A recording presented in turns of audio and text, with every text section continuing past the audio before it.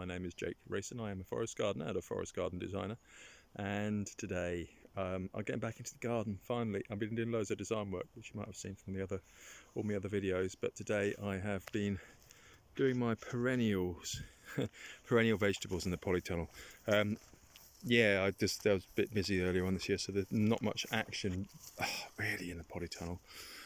But what I have got some perennial chilies, which are Rocotto. I can't remember the name of them actually. This is an unripe one. I didn't normally, like on a bush you get a whole load of them. They've got black seeds, got them from the Real Seeds catalogue, and I'm growing them in pots, and there's some sort of ground cover in here, and they're in pots, and I take them into the conservatory in the winter just to overwinter them so they're warm. So hopefully next year they'll get going much better. I'll give them a good old feed. I need to sort out the watering. Got drip irrigation in here. That's where the tomatoes were. And yeah, I need to they're still going, is the Cape Gooseberry. They've swamped everything. I cut them back and then let the berries dry on the branches and fall to the ground, and then in the meantime harvest all the other ones. And then there's some pruning, possibly some pruning to do on the grapevine up there, and then there's some clearing up to do. And the other thing I've done is, somebody said you can overwinter. I'm overwintering the Cape Gooseberry, which is brilliant. And somebody said, oh, you can overwinter aubergines as well in the same way in the polytunnel if it's warm enough. So this is a Cape Gooseberry,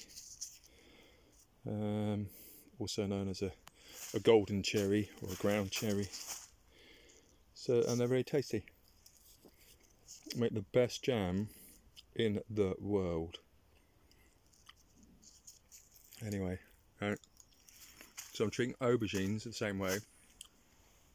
There was a massive nasturtium there, but I'll leave it there for the winter. I'm not going to have so many this year. They got a bit out of hand.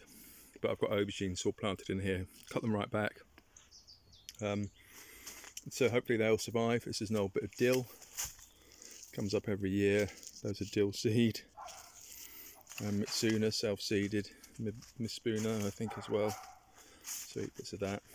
And then, yep, get the chilies back in there next year. Oh, it's all gone a bit blurry.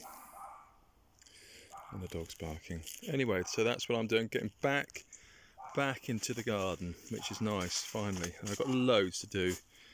I'm supposed to be opening up next spring, but I've got an absolute stack of work. I need to do more design work, get some more work in for that as well.